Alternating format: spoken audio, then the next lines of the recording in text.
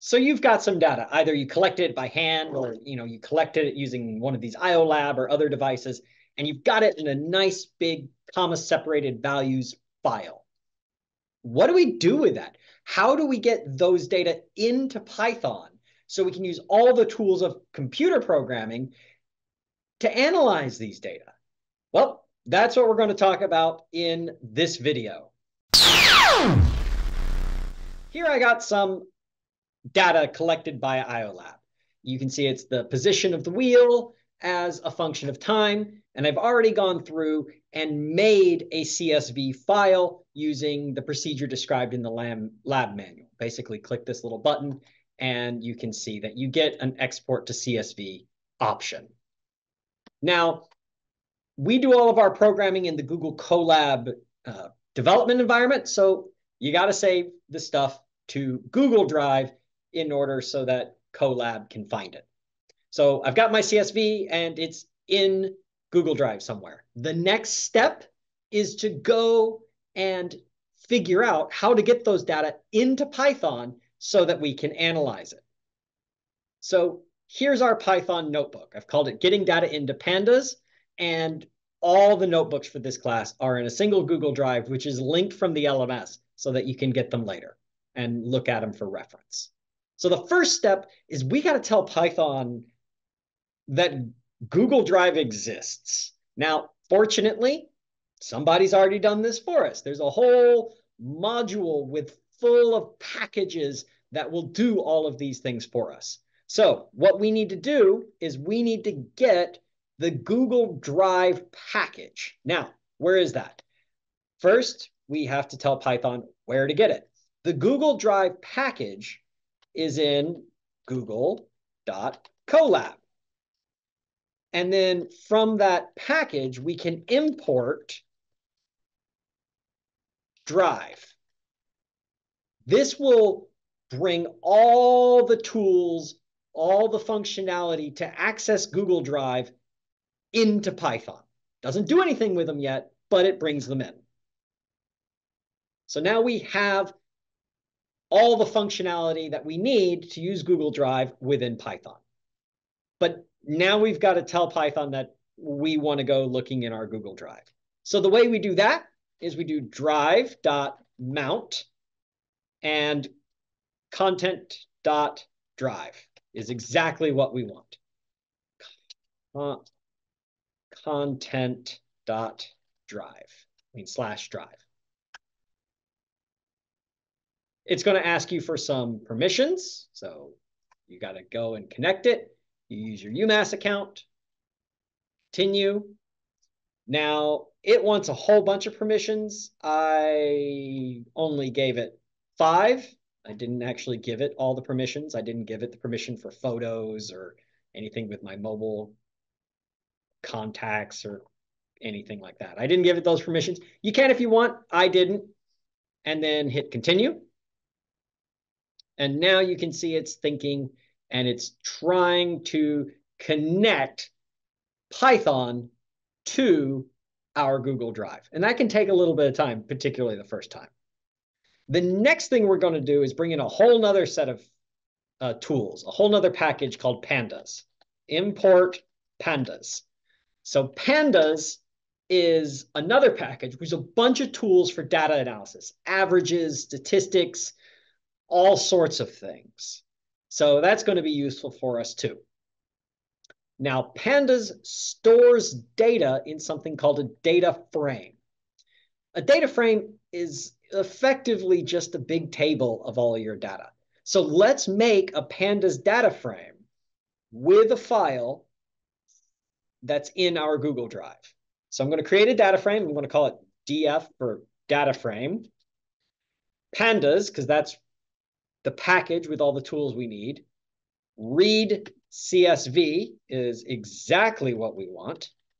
One of the nice things about the Google Colab environment is it makes pretty good suggestions.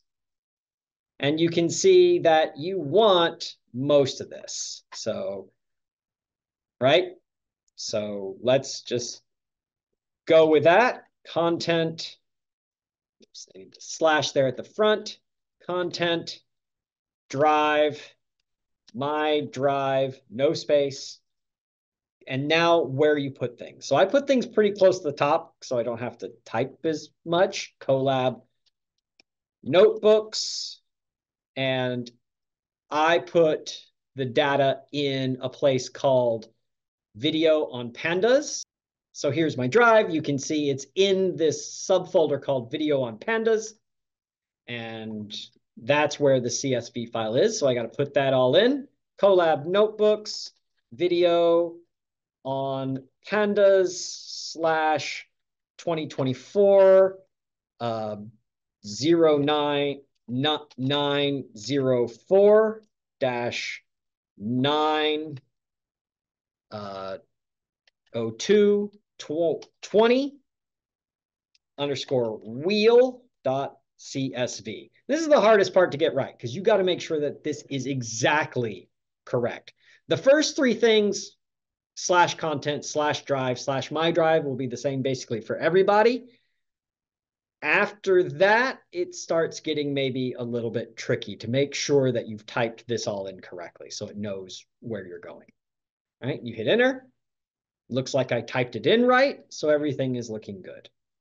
Like I said before, a data frame is basically a table, and we can even see what that table looks like by doing df.head.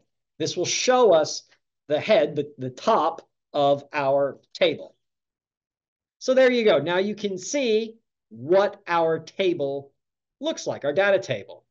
And it looks exactly like the CSV we have. You have index, frame, sample, time, raw 0, cal 0, raw 1, cal 1, raw 2, cal 2. You see you've got the exact same columns here. And the rows also match. So the first frame is 10, and then 11, 12, 13, 14. First frame is 10, 11, 12, 13, 14. And one of the nice things about working in Colab is you get these suggestions. These suggestions are great. So you can even, if you want, say, give me some of the recommended plots. Let me see what kind of plots I might want to make. And you can see it's basically trying all the different combinations. This is the one that seems like it should be what our IO lab wants.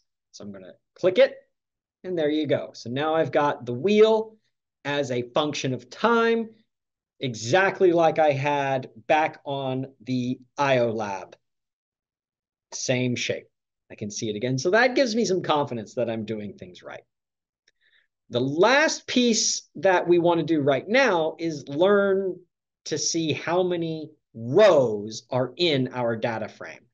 How many indices are there? How many rows? So the way we can do that is there's another Pandas function that we have. So we can do, I'm going to call it count df.shape. So df is, again, the data frame where all my data are stored. Shape is telling me how many rows. And then the 0 says how many rows are in the first column. Cool thing about Pandas, probably won't use it in this class, is that a data frame in Pandas, all the columns don't have to have the same number of rows.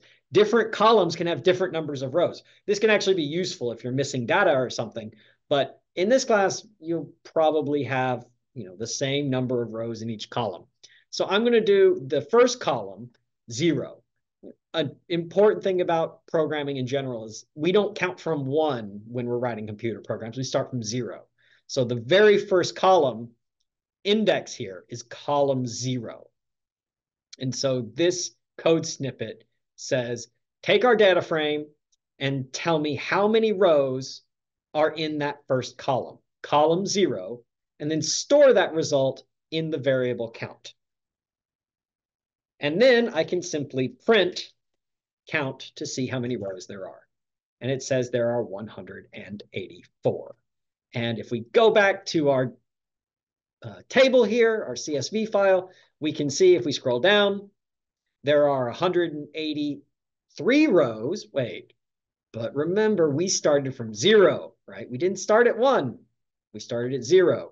So 183 rows plus a 0th row is the 184 that we expect.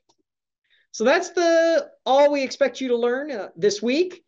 Is we expect you to be able to add Google Drive to Colab, to Python here in Colab, mount your Google Drive, import Pandas to your Python, use Pandas to create a data frame from a data file, a CSV here, print the first few rows of that data file using head, and finally count how many rows are in your data file using this shape command.